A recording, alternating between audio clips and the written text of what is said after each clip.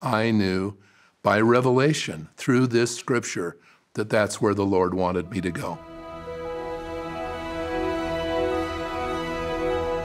I've really felt strongly that the ways that I hear the Spirit of the Lord best in my life is by reading the scriptures and following promptings of the Holy Ghost. In my Gospel Library app, I have a whole section in that entitled My Scripture Revelations. So this story I'm going to share occurred when I was 19.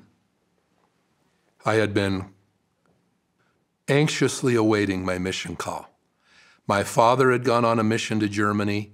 My brother had gone on a mission to Germany. I wanted to go to Germany on my mission. I walked out to our mailbox, and there was the letter from the president of the church. Elder Ronald A. Rasband, you are hereby called to serve as a missionary in the Eastern States Mission, headquartered in New York City, New York. No, I'm supposed to go to Germany. And I was down, and I was disappointed.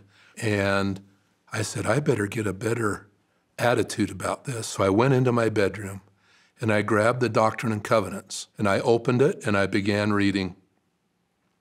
And I'd like to share with you the words of just 2 verses from the 100th section.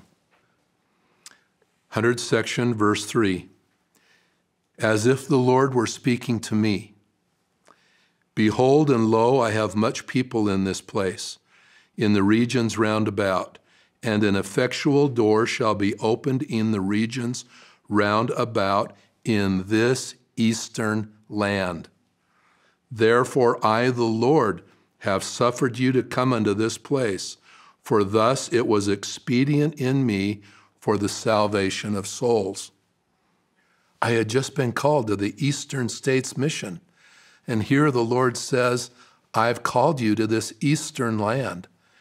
And that fast, my attitude changed about not being called to be a German missionary, but going to the Eastern States in New York City.